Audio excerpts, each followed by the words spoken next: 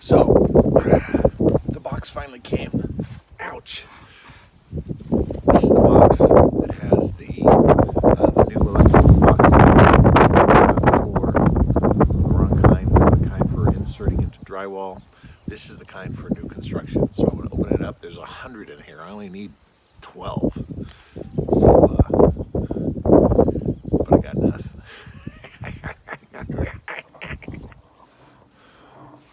Work light.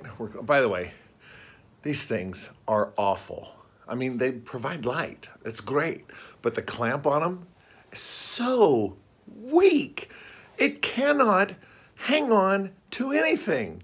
With a light bulb in it, it's too much weight. I hate them. I mean, I don't hate them. You know what my father used to say?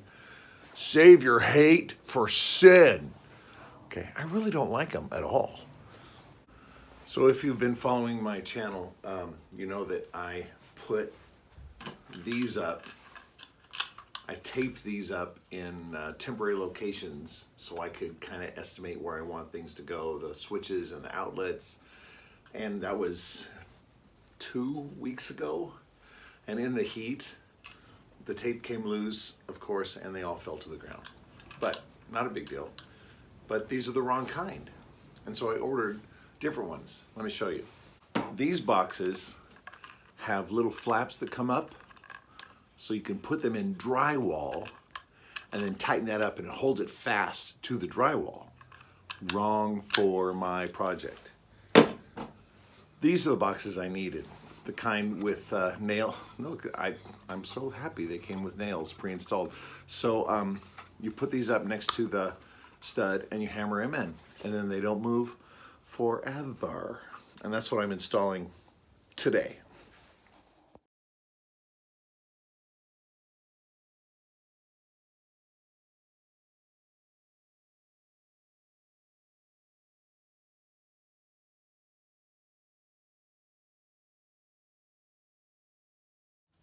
So now I have taken off 12 boxes and I just had a thought. You know, every once in a while I have a thought. Do you ever have a thought? It's so exciting. The box I bought, the box I bought has 100 of the correct kind. This kind. So I'm not limited to 12. I could do more than 12. I might do more than 12. We'll see how it goes. Now these electrical boxes have a little pin right there on the outside. That's the side that goes against the stud, right? Those are 1/2 inch so that you can line that right up with the edge of the stud for 1/2 inch of drywall. However, for the studio environment, I'm planning on doing 2 layers of drywall. So I said, well, I gotta double that. I gotta make it stick out 1 inch. Well, you can't make it stick out a full inch because then the nails won't be able to make purchase into the stud. So I'm bringing it out as much as I can, and so that the nails still have meat to pound themselves into. So I don't know what I'm gonna do. I'm gonna have to cut the drywall, maybe. I mean, as far as I know, I'm not an electrician, but as far as I know, the outlet itself has to be fully in this box to be safe, right? To be code compliant. So we'll cross that bridge when we come to it. Oh man, I would have to choose one that goes left-handed. Shoot. Okay, so this normally would sit here, but I'm pulling it out to here.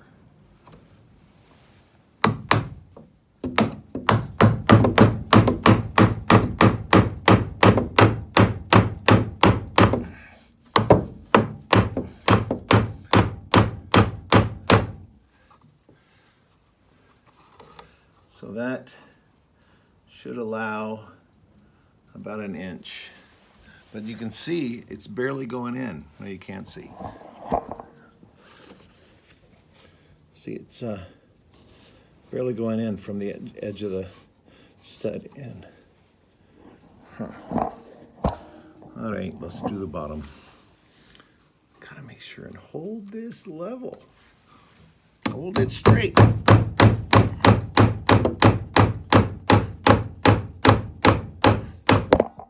I hit the camera with the hammer. Oh my goodness. It's okay, my cell phone screen's already cracked. Isn't yours? All right, so it's in there nice and tight. And if you look from this side, excuse me, if you look from this side, you can see that that's an inch, a little less than an inch. Oh, it's not quite perfectly, but that's really close to an inch. Okay, great. Anyway, this is the door, right? Okay, so right by the door, I have two switches. I'm gonna have one switch to go up to all the lights, and this one will go down. So let's trace them one at a time. Okay, so this light, this will be a switch that'll go to this outlet up there, and that's the wall, the top of the wall right there, so it's close to the top. This one there, which will also go to this one up here, which will go, I'm gonna trip on something, to this one up here, which will go to this one up here. So there's one at the top of each wall, and roughly in the center. So those outlets along the top will, I don't know what I'm gonna do for lighting in here. I do have a set of patio lights that are about 12 feet. So my plan is to plug them in and have them hanging kind of as ambient light to start with. I have a ratty-tatty piece of bathroom lighting fixture. This bathroom fixture I got really cheap because, see, there's a finial at that end, but there's no finial at this end. The box is a little dinged up, but not on the face of it. So anyway, I got this really cheap. There are 4 lights. Okay, so originally I was thinking I would put it up here above the control desk. That's what's gonna go under the window here. By the way, I still think I'm gonna fill that window in. But then I thought, maybe I should put it over there. This is the recording end, and that's the YouTube studio side. So maybe I'll put it over there. I haven't decided yet. But that's one of the reasons I put boxes at the top of all the, oh my goodness. That one should go right there, which is kind of centered over the door. Oh, I got it. I'm gonna add one. I'm gonna add one. Right now. Now that I'm up here thinking about it, I don't think I'm going to add another box up here above the door. I think what I'll do is when I put the wires up, I'll bring some wire down here and like 2 feet or 3 feet of wire and just have it in here and available if in the future I punch through and want to put something here. A fixture. That's what I'll do. Back here by the door handle, this switch goes to the upper, which are going to be used primarily for lights. This switch is going to go to all of the outlets. So it's going to drop to an outlet right here. I put all the outlets at the bottom of the outlet is 3 feet off the floor. So you don't have to bend over us, you know. Old folks appreciate not having to bend over if we don't have to.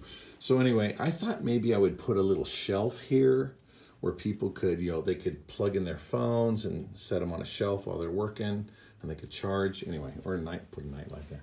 That doesn't make sense. Okay, so switch goes to here, which then goes to here, and this is placed for the right monitor speaker because the monitors are powered. Then there's one here.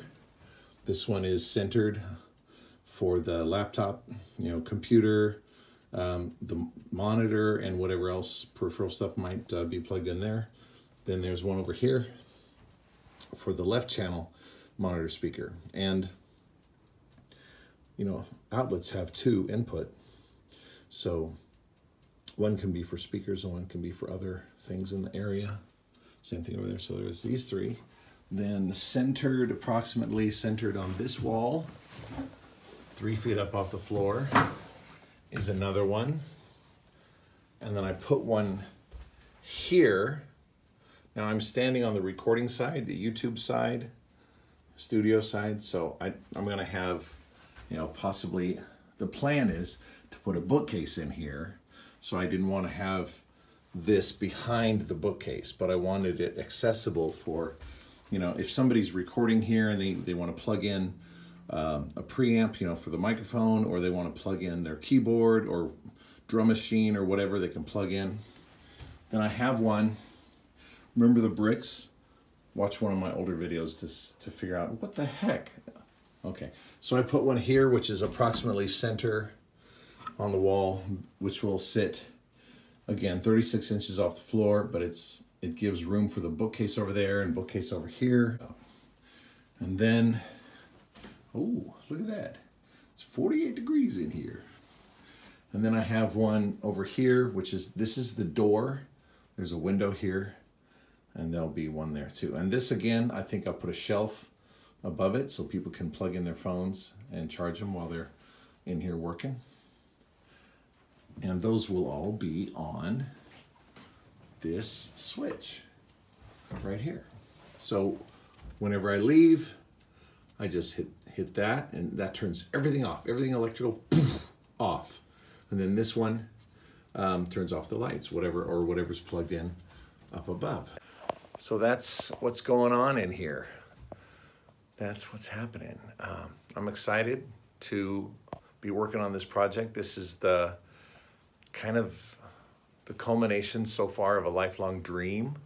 I have been involved in recording audio, music since I was in high school. So I've been in and out of studios, not as much as some of you, but more than most of you. How about that? So anyway, having a recording studio of my own is a culmination of a dream from decades past, 40 years or more, 40 plus years. So I know I can't afford to hire somebody to do it, and I can't afford to do super great top of the line materials, but I'm doing what I can, and I'm doing it just step by step, and I hope to be up and running by May 2021. That's my goal for my birthday. And the lesson here, for those of you that might be watching, all 3 of you, the lesson here is, number 1, don't give up on a dream. If you have a dream, hang on to it, because time may open doors where you can fulfill that dream. Number 2, you don't have to spend a heck of a lot of money and get premium stuff. Just do the best you can with what you've got. And I've rambled on and on long enough. I'm gonna hang up now. See you in the next video.